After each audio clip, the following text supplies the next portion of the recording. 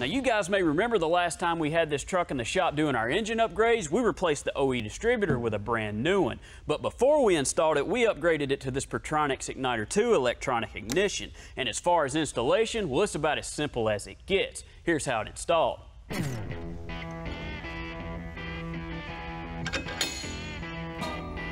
Now first we'll start by removing all the OE components. We'll remove the power wire inside of the distributor. Next we'll remove the points, then the condenser, followed by the power block where our new electronic ignition wires will feed back through the housing.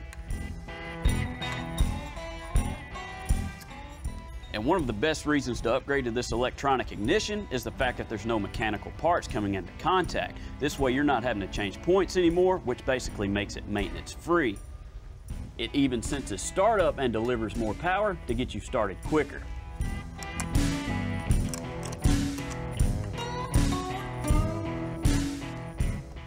And with the Ignitor 2 installed, followed by the rotor button, all you have to do is install a cap and it's ready to go in the truck.